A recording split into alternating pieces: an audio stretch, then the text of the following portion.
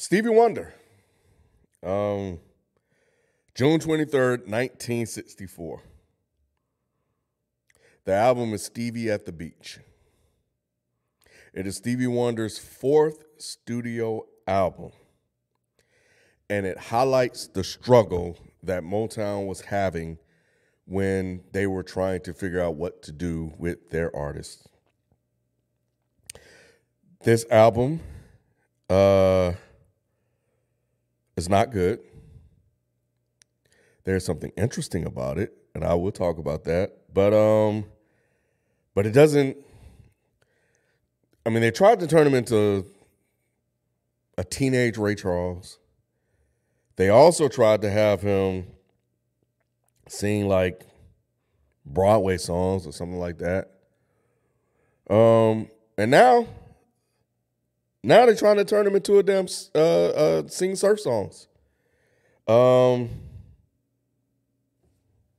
don't know, man. I don't know why they thought this was going to be a good idea.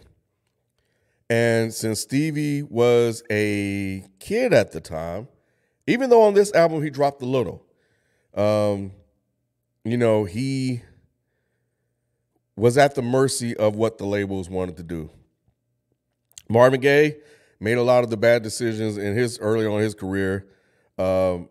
He made those decisions. The label are making those decisions for him. But fortunately, they stuck with him, and we eventually got some really great songs and records and albums from Stevie. But if you were around in 1964 and you heard this, you would think this guy wasn't gonna make it, y'all. I ain't gonna even lie. But what was interesting though is you can hear Stevie's voice change. You can hear, so he's 13, 14 maybe when this came out. So I thought that was interesting, hearing him go from that very high pitched sound to more of that tenor that we are, and signature voice that we all know of him now.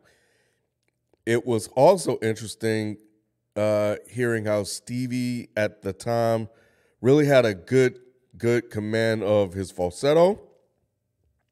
On this one, it was still somewhat there, but it wasn't as crisp and clean as it was when he was younger.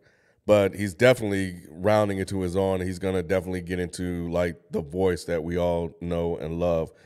But yeah, it's gonna take a minute before we finally get there. And these first four albums are a struggle. This one was probably by far one of the worst. And I'm just gonna stop there. But still loves hearing him sing. He's great at it. It's just the songs were not hitting.